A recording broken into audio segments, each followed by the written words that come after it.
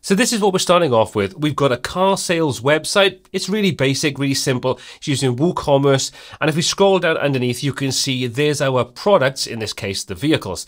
Now, we've got some basic information that's straight out of the box what you'd have as part of WooCommerce. So the featured image, we've got the name of the product, the price, and if we want to, we can go and look at the details. There's a couple of inherent problems with this. We could, if we wanted to, use the description fields to add in some extra information, but that's not really the best way of going about it. Now, we are going to be using ACF, totally free version. We're going to be using Elementor Pro because we want to tap into the dynamic features and also the ability to customize templates and so on. And we are going to be using the loop builder that's part of the experiments in Elementor at this point in time. If we come into the template section and into our theme builder, what I've done is I've created an archive template that's going to be used for our products, in this case, our vehicles. Now, you would obviously create more templates for the individual listing items and all different things. I just want to show you the basics, and then you can repeat it on any template that you want.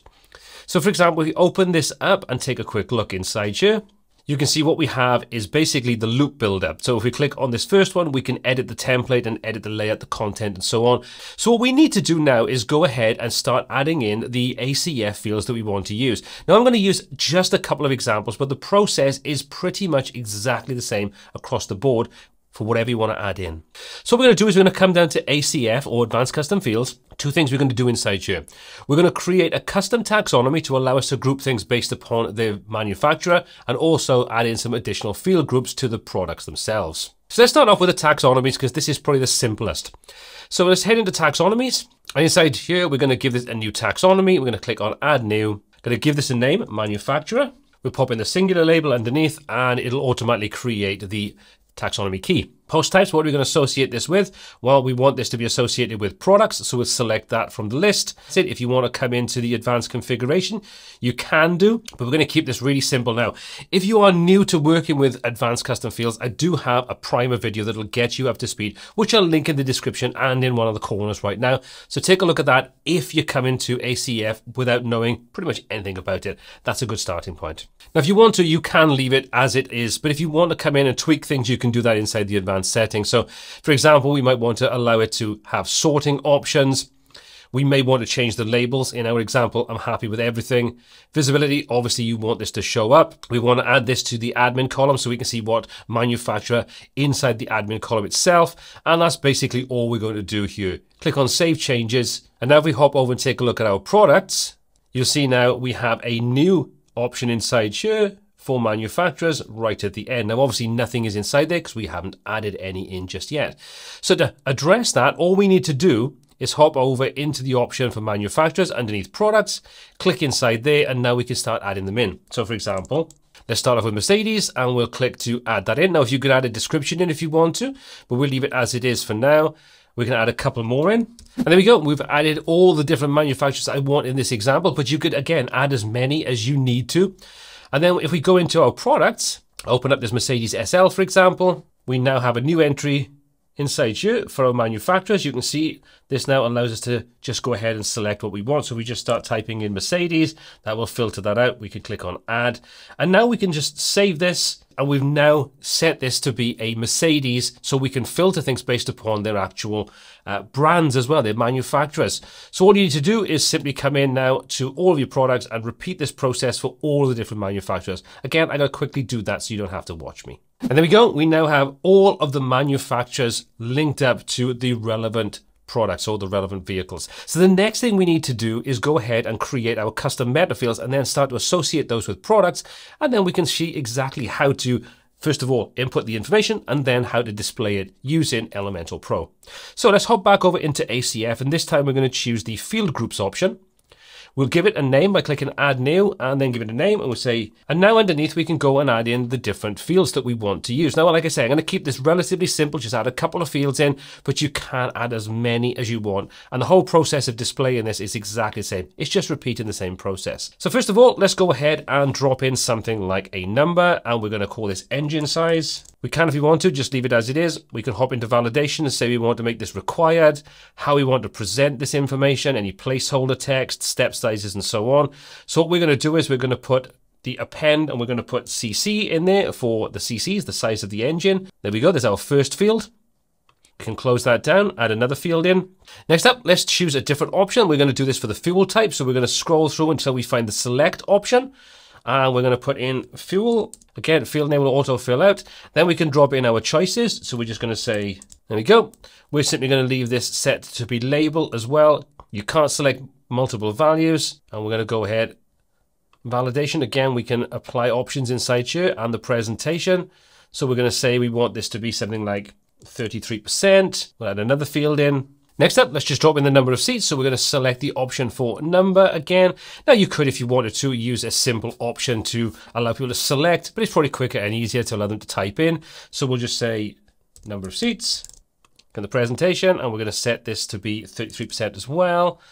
And let's just add one more in just for ease, just so we've got a couple of different options to demonstrate. Let's just set this again to be an option for a select field. And this time we're going to set this to be the transmission. Drop the values in and we'll say we want to return the label. No, we don't want to allow selected multiple values, and we'll set that to be 33% as well. So we'll say now that we've created all of the fields that we want. Like I say, you could get as creative as you want with pretty much any kind of field type. Next thing we need to do is associate this now with our products. So at the moment it says post type is equal to post. Let's change that over to product, and let's go ahead and save our changes. Once you've done that, again, come back into our products and all products. And let's open our Mercedes up one more time, and let's scroll down, and now you can see we've got our extra vehicle details inserted in here. So all we need to do is put in what we want. So we'll say 2.5. So we'll put the size of the engine in, we'll say the fuel type, number of seats is going to be 4 in this example, and we'll say this is an automatic. So we've created our new meta fields associated with them, and we've gone ahead and add that information in. So there we go. We've now added more info. So let's go ahead and do the same thing now on the rest of our vehicles, and then we're going to take a look at how to output all of this inside Elementor Pro. Okay, there's all of our vehicles now all set up with our new custom meta information and our new taxonomy. All we need to do now is head over into any of the templates or any of the pages you want to insert this information. So let's head over now into the option in templates, and let's open up our theme builder one more time. Let's open up our archive page. Okay, so now we're going to go ahead and we're going to edit this loop item. And once we edit the loop item and put in the placeholders for the dynamic text, all of the rest of these fields will automatically update with the relevant information we've added to each one of these vehicles. So what we're going to do is we're going to click on Edit Template. That will open up the template editing options, and we're now editing the loop template. All we're going to do is we're going to come down and we're going to just go ahead and start adding in extra information. So for this example, let's start off with a heading. We'll drop that underneath our vehicle name. We're going to set this to be a div. We'll set our size and everything else we want on here as well. So we'll set this to be white. For typography, we're going to just set this something like that. That'll do. Doesn't really matter too much. We'll set it to be 15 pixels, so it's a little bit smaller. Okay, so the most important thing is how do we actually go ahead and grab that dynamic data? Well, this is really easy. This is using the title field. You can see we've got our text here. However, if we have this little dynamic tags option, we can select that, and we now have access to an awful lot of extra information that we can pull in from not only native WordPress and WooCommerce, but also from our custom meta fields that we've just created. So if you scroll right the way down, past all the WooCommerce options, you'll see we have ACF and ACF fields. Let's click on the ACF fields, and you'll see nothing happens, and we now lose our information inside that particular area. What we need to do is click on this little wrench icon, and that will open up the option to choose the key that we want to reference. In this example, we've got the engine size, fuel type, and so on, those new custom meta fields we've just created.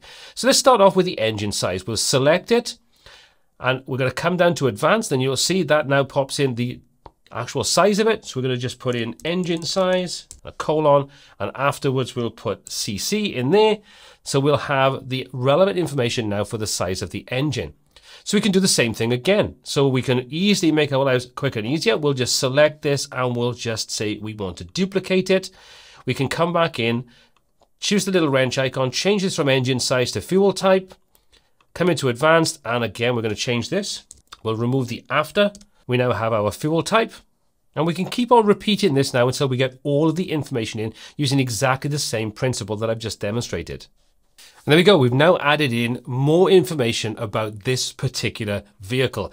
And because it's the template, it'll reflect everywhere we've just set it up. So if we now go and click on update, we can click save and back. Give it a second to reload, and now all our vehicles have this extra information being added into them. So it's really pretty simple and straightforward, and you can use this technique anywhere throughout your entire Elementor setup, templates, pages, all those kinds of things. Anywhere you see that little wrench icon, you can access dynamic data. It really is pretty simple and straightforward. Okay, so we've seen how to add in standard basic ACF fields, but what about that custom taxonomy that we set up that allowed us to grab information and specify what manufacturer is associated with any of these vehicles? How do we output that? That's got to be a little different, right? It is, but it's using basically the same kind of principle. So let's go ahead back into our template and edit it one more time. Let's just simply come down where we want to insert this. For ease, let's just simply duplicate this final entry. And like we've done before, let's select it, come over, but this time we're going to delete whatever's inside there. We're going to click to get rid of it, then click the database icon. So now let's scroll through until we find the options for WooCommerce. Because we've associated this category, this taxonomy with WooCommerce itself, we reference it by simply going ahead and using the product terms. So if we select that, you can see, again, we get the little wrench icon. We can click. You can see taxonomy is selected this time. Product category is set by default. We're going to change that, and we're going to say this is going to be manufacturer. And then we're going to just come down to advanced and change categories to manufacturer. And there we go. We now have Mercedes inside there, so we can do the same again. We can save this and go back. And now you can see we've got all the details about the seats, transmission, and also the manufacturer. So again, we're using ACF data that's been created, set up as a taxonomy, associated with our products, and then we can pull that in as a product category. Pretty simple and straightforward. And this is, like I say, just scratching the surface of what you can do once you want to get started using dynamic data. So let's go ahead, make sure this is updated. Pop over to our page. This is where we started off. Let's go ahead and refresh this. And now what we end up with, if we scroll down, is all of the details that we've just set up for all that information that we wanted to put in. So now anybody looking at our vehicles can get more information and make a much better, more informed decision. And if we want to click on the view details, that will take us over then into the product, or in this example, the vehicles. And you can repeat this process with all of the fields you may want to create. Probably a lot more than you'd have on this kind of listing archive page. But hopefully this has demonstrated that it's not particularly scary to get started. You can organize your information in a much more logical fashion, and you can expand what you do with using WooCommerce without having to rely upon a bunch of third-party tools. You can add whatever additional data you want to add in simply by using advanced custom fields and some of the built-in features you have with no extra cost associated with it. As always, if you have any questions, comments, or feedback, drop those in the comment section down below. As always, all of the applicable links are in the description. My name is Paul C, and this is WPTuts, and until next time, take care.